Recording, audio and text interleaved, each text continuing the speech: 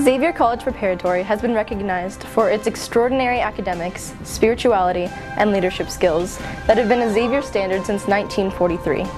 What inspires women to be women of excellence? What empowers women to be leaders? What motivates the same women to be stewards? The answer is simple: the Xavier community.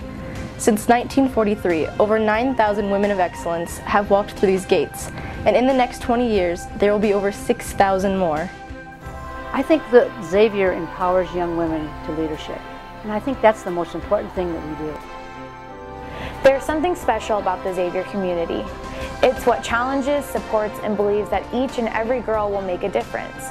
Whether it's as a pediatric surgeon, an international aide, an athlete, or a mother, one thing is certain: she is a woman of excellence.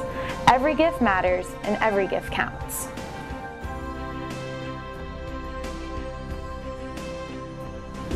Every capital campaign in Xavier's history has changed lives and made the campus what it is today. With each, we are given the best tools to teach, with undoubtedly the best of the best. The campus today is a result of the dedicated parents and friends, just like you, who believe in and supported the BVM's mission. It is our responsibility to continue this legacy by meeting the needs of our students. A gift to this campaign makes you part of a tradition that has existed since Xavier began. Each new generation benefits from the vision and generosity of families that came before. Every gift matters, every gift counts.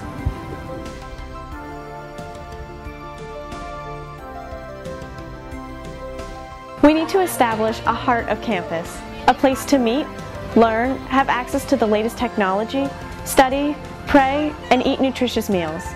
The new field will allow softball, soccer, and lacrosse teams to practice and play without having to leave campus. The new chapel will be the spiritual center of campus. It will be a 360-seat chapel, allowing space for class prayer days, daily, student, and alumni masses and liturgies.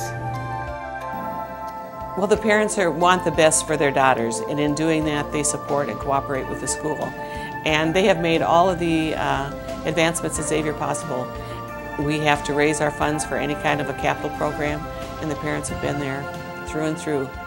You know, when you can see every year young women coming in as little girls, and 4 years later they graduate as young women, what could be more fulfilling than that?